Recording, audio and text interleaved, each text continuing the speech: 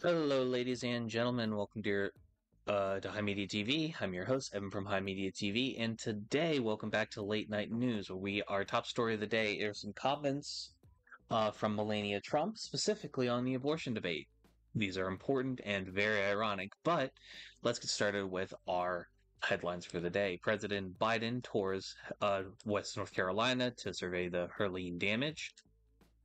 Doctor helps apply Matthew Perry, that's the actor that played Chandler Bing in Friends, with ketamine, pleads guilty. A downed power line is officially blamed for last year's Maui wildfire, a reminder that basically decimated the island of Maui. The judge blocks California deepfakes law that sparked Musk-Newsom row.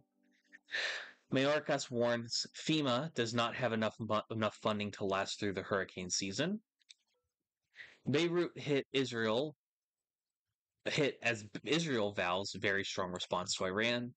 And criminal Mayor Eric Adams may have additional charges brought against him from prosecutors. And now on to our main story. Melania Trump offers a staunch defense of abortion rights in new memoir weeks before election. They come late in a presidential campaign where a battle over abortion rights has played over a central role. She has rarely been seen in public during her husband's campaign, and she offered a passionate defense of women's rights to abortion, including late stages of pregnancy, a direct contradiction to the views of Donald Trump, according to excerpts from her memoir that is scheduled to release next week. Quote, "It is imperative to guarantee that women have autonomy in deciding their preference of having children based on their own convictions, free from any intervention or pressure from the government." Melania's comments are a political bombshell coming in the final weeks of the presidential campaign, in which Donald Trump's threats to women's reproductive rights have played a central role. So let's be so for real, right? Melania Trump is somebody who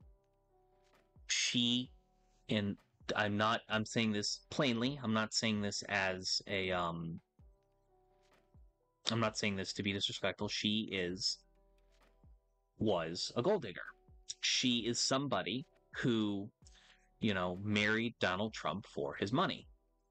Donald Trump left, cheated on his last wife with her, and, obviously she reviles this man simply for the fact, because he probably has beaten and raped her, and which is why she spends all her time in New York despite Trump living in Florida. Now that Barron is a college-age student and an adult, the leverage that Trump has over her is lessened.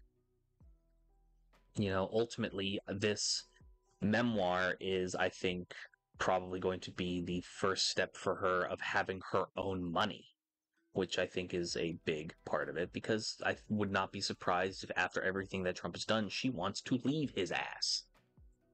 So I think that this is, I think her memoir is entertaining.